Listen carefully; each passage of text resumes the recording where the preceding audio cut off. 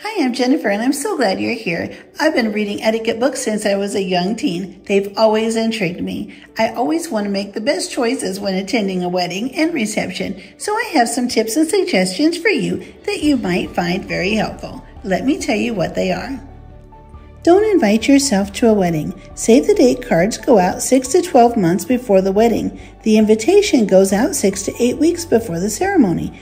If you do not receive either of these, you are likely not on the guest list. Do not contact the bride or groom to inquire or the bridal party or any of their family members. Just realize that because your friends are on social media or maybe know their relatives doesn't necessarily mean you'll be placed on the guest list. If you do receive a wedding invitation, be sure to respond right away as soon as possible. Let the bride and groom know if you'll be able to attend, or even if you can't attend, be sure to let them know as soon as possible. That way you won't be counted. If you do receive a wedding invitation, look carefully at the envelope to see how it is addressed. It may say Mr. and Mrs. That means just the two of you are invited and not the entire family. So make sure when you fill out the RSVP card, you only put the number of persons that are invited to the wedding. Do not include extra friends or extra people, even the kids. If they aren't listed on the invitation, then they are not invited to the wedding. What to wear to a wedding. If it doesn't specify formal, be prepared for semi-formal. Formal is a tuxedo or a long dress. Nothing too skimpy to draw attention to yourself. If it's a beach wedding, no shorts or flip-flops unless stated in the invitation. Don't wear white, even if it's champagne. No pale pinks either. It's the bride's day. Let her wear those colors herself. Better to be overdressed than underdressed. Once you've RSVP'd to a wedding, if anything changes, make sure you let that be known. Seats and meals are reserved and paid for. The bride and groom may still have to pay for your meal, even though you are a no-show. On the day of the wedding, don't go and crash the bridal suite. The bride and her entourage will be getting ready for the ceremony, and there'll be plenty of time to visit with all of them later at the reception. Don't be late to the wedding. It interrupts the entire ceremony. If something happens beyond your control and you aren't able to get there in time, just walk in and wait in the back of the venue or the back of the sanctuary quietly so that you can still witness the ceremony without interrupting it. It isn't polite at all to skip the ceremony altogether and then join the party at the reception later. After all, the ceremony is actually why you're there in the first place. Make sure you don't skip the receiving line after the ceremony. The bride and groom want to see you and greet you and their friends and loved ones. Be sure to stop by and greet the bride and groom. When going through the receiving line, this isn't a time for long conversations or catching up on things of the past.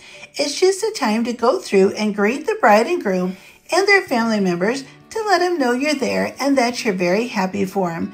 Greet them quickly and then move along so that others will have a time to greet the bride and groom themselves.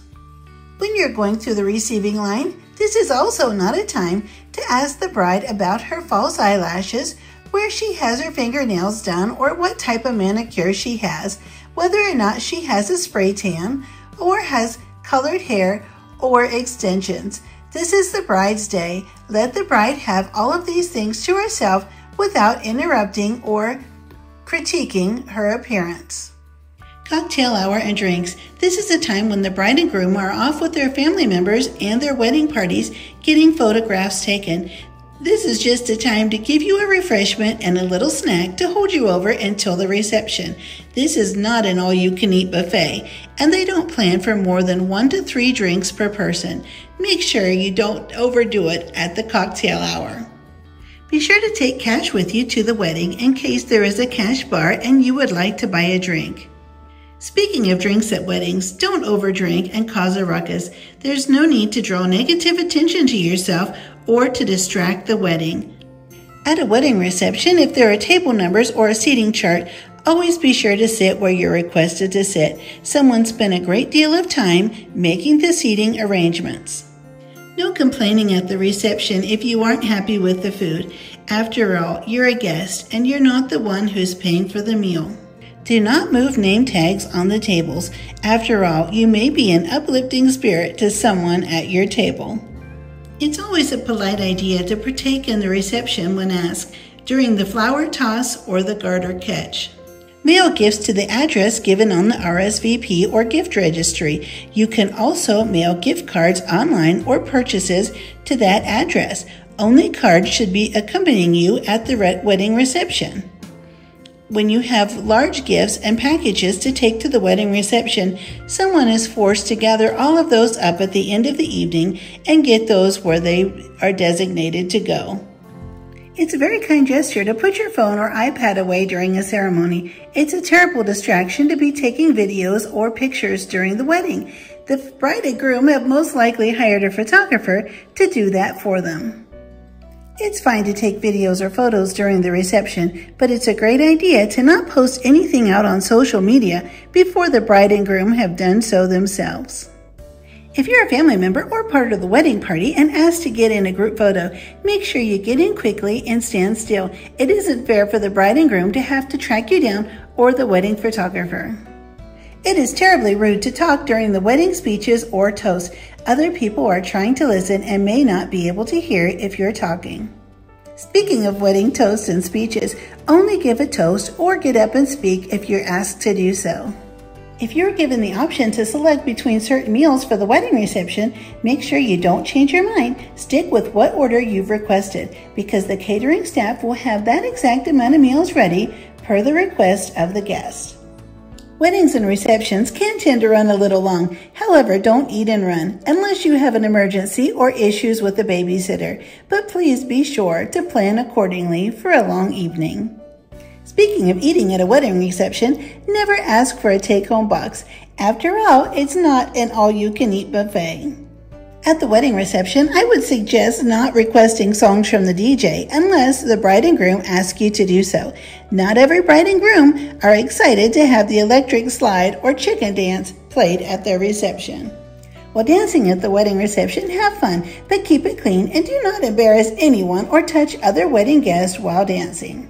At the end of the wedding reception, once the bride and groom have left, that's your cue to say your goodbyes and leave as well. After all, the venue staff will want to clean up everything after the reception. When you leave the wedding reception, don't take any items with you from the tables or from the wedding reception other than the wedding favors that have been left for you. Everyone dreads the wedding guest that grabs the microphone and tries to speak. Never do this unless there is an emergency.